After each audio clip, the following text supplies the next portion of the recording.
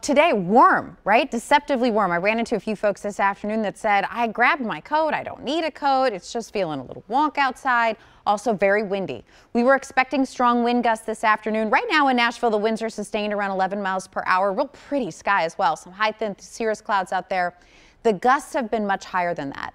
And because the wind was strong enough, the ground is dry enough, and the humidity is low enough, red flag warnings have been issued, mainly for areas north of I-40 and west of Interstate 65. So these are issued when the concern is that any outdoor burning would get out of control.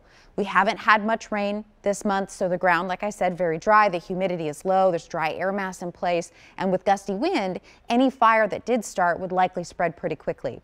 That red flag warning expires at 6 o'clock tonight. The wind was gustier earlier today. It's already started to calm down a touch. Still somewhat breezy, around 15 miles an hour for your sustained winds, and gusts are still in the 20 to 25 mile per hour range.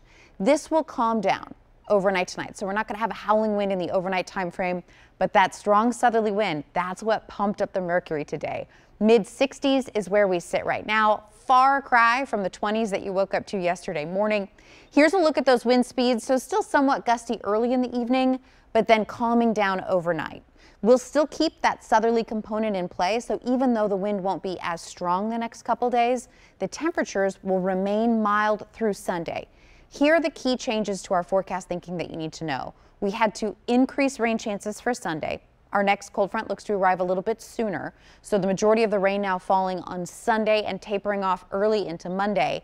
And it does look like still once that first front comes through, it's going to return us to a more active weather pattern. So here's a sneak peek at some computer modeling. Sunday, we've got this quick hitting cold front, just showers, not expecting any thunderstorms with this. We dry off Monday, Tuesday. The system to watch is Wednesday. It's looking like Thanksgiving Eve. We're going to have a stronger cold front come through. It looks to have more rain, it looks to have some thunderstorm potential, and there could be some strong storms with it. It's still a good 6 days away, so we're going to have to fine tune that as it gets closer.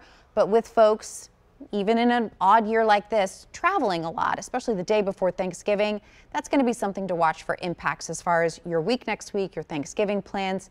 At this point, it looks like rain scoots out early Thursday, Vicki, and leaves us with sunny skies for the turkey coma late in the day.